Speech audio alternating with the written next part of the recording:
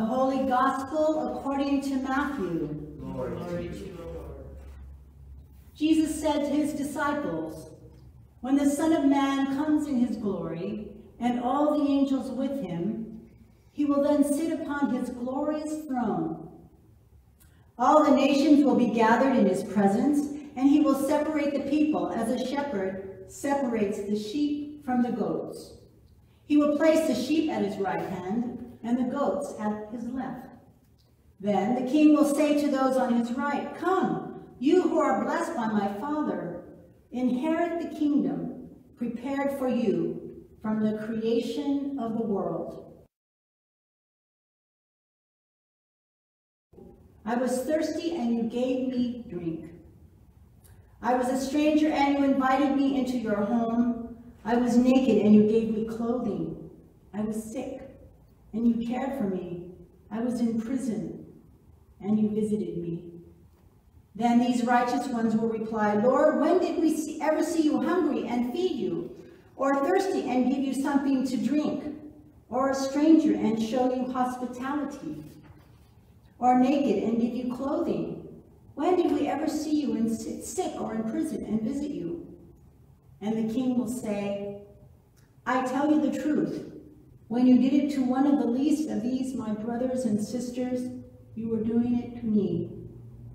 Then the king will turn to those on the left and say, 'Away with you, you cursed ones, into the eternal fire prepared for the devil and his demons. For I was hungry, and you did not feed me. And I was thirsty, and you did not give me a drink. And I was a stranger, and you did not invite me into your home. I was naked, and you did not give me clothing. I was sick and in prison, and you didn't come and visit me.' Then they will reply, 'Lord, when did we ever see you hungry or thirsty or a stranger or naked or sick or in prison and not help you?' And he will answer, 'I tell you the truth. When you refuse to help the least of these my brothers and sisters, you were refusing to help me.' And they will go away into eternal punishment, but the righteous will go into eternal life." My brothers and sisters, this is the gospel of the Lord. Praise to you, Lord Jesus Christ.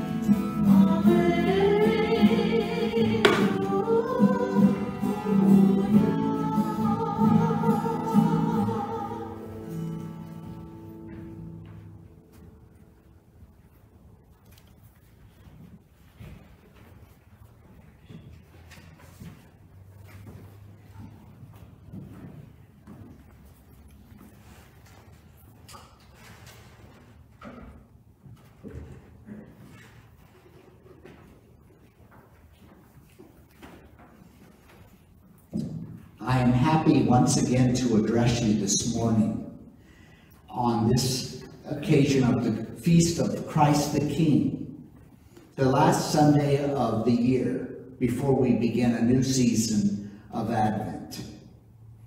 Christ the King calls us to remember and to recall that Christ is the ruler of our hearts. And so the question always before us on this day is, who rules in your heart? Is it Christ the rightful King, or is it some other interest or some other person that you have put in that place?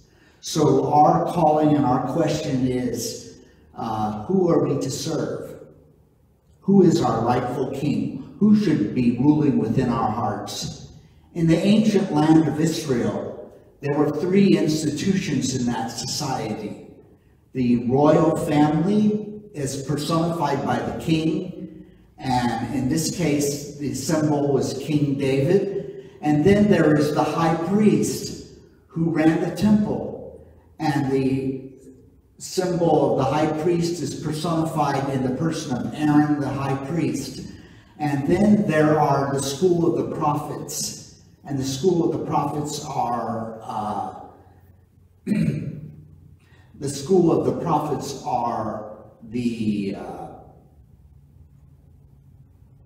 personified by Elijah the prophet. So you have these three persons, Elijah, Aaron, and David, who are remembered and who are associated with these three institutions: the prophet, the priest, and the king, or the king, the priest, and the prophet. These are the three aspects of institutional life in ancient Israel. Now, it came to be believed that the Messiah would embody all three of these aspects of institutional life, that the Messiah somehow would be a king, a kind of king, and the Messiah would also be the high priest who would offer sacrifice for the sins of the people. And then that the high priest is also the prophet, and Jesus is a prophet who speaks the word of God. Now, whenever you enter into the sacred space of a church or a cathedral, when you visit a Catholic church, there are three essential furnishings in the church. There is the altar, there is the ambo, of which I am standing, and there is the cathedra, the chair, in which the presiding minister sits. All three of these are symbols of the threefold office of Messiah. So that we have in the altar Christ, who is the high priest. In the ambo, it's Christ the prophet, as the word of prophecy goes forth from the ambo, the word of God. And then finally, there is the king is symbolized by the cathedra, or the chair, in which the rightful king rules in the church and rules within our hearts. So this is what it means when we say Christ is king. We say he's Messiah, and Messiah is a mission that is fulfilled in three ways: by way of a kingdom, by way of the priesthood, and by way of the prophets. So Jesus fulfills all three of these, and he becomes our high priest. He becomes our prophet, but more than that, he becomes our king and ought to rule within our hearts.